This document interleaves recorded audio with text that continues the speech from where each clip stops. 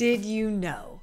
Updating to iOS 26 brings fun options to your LumaFusion workflow via the new windowed apps feature. Have our Create with LumaFusion YouTube tutorial channel open and follow along as you learn a new editing technique. Drag and drop directly from a storage provider app like Dropbox to import your media. Have your script open while recording your voiceover.